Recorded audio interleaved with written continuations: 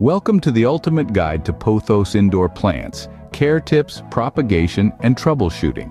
We're talking devil's ivy, a loved indoor plant known its trailing vines and low maintenance. For care, these plants like bright, indirect light, but adapt to lower light too. Water when the top layer of soil is dry, but don't overwater, they prefer a dry habitat. For propagation, use stem cuttings in water or soil. A stem cut below a node in a container will yield new roots and plants. Yellow leaves are signs of overwatering or too much direct sunlight. Pothos also attract dust. Wipe leaves with a damp cloth occasionally. They brighten spaces with their varied colors and patterns and cleanse the air.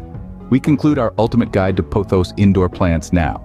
These care tips, propagation methods, and troubleshooting advice are for your pothos journey. Subscribe for more plant care insights.